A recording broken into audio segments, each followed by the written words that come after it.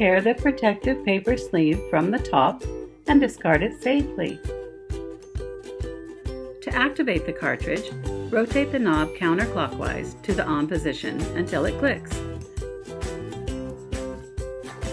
Make sure the knob is aligned with the on position. Open the dispenser's front cover and select the desired setting, 30, 60, or 90, depending on your preference for strong, normal, or light intensity of fragrance, respectively. The default dispenser setting is for 60 days, which is the normal fragrance intensity. You can increase the intensity to a stronger one by selecting the 30-day setting, or reduce the intensity to make it lighter by selecting the 90-day setting.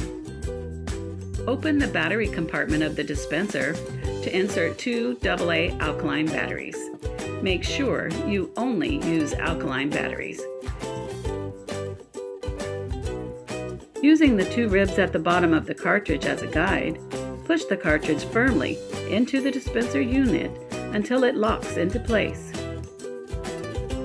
The cartridge is now activated. You'll know this because a green light will start flashing continuously on the base of the dispenser, and you will start smelling the fragrance close to the dispenser. After 2 minutes, the green light flashes only every 15 seconds.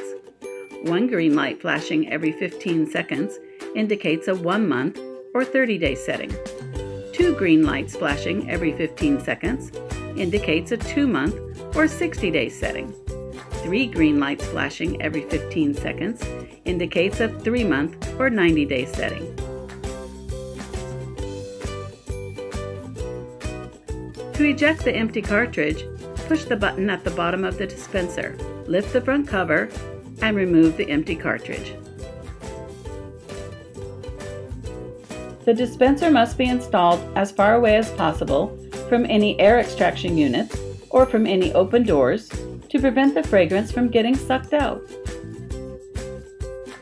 It is best to position the dispenser in the middle or the end of the room or under the sink.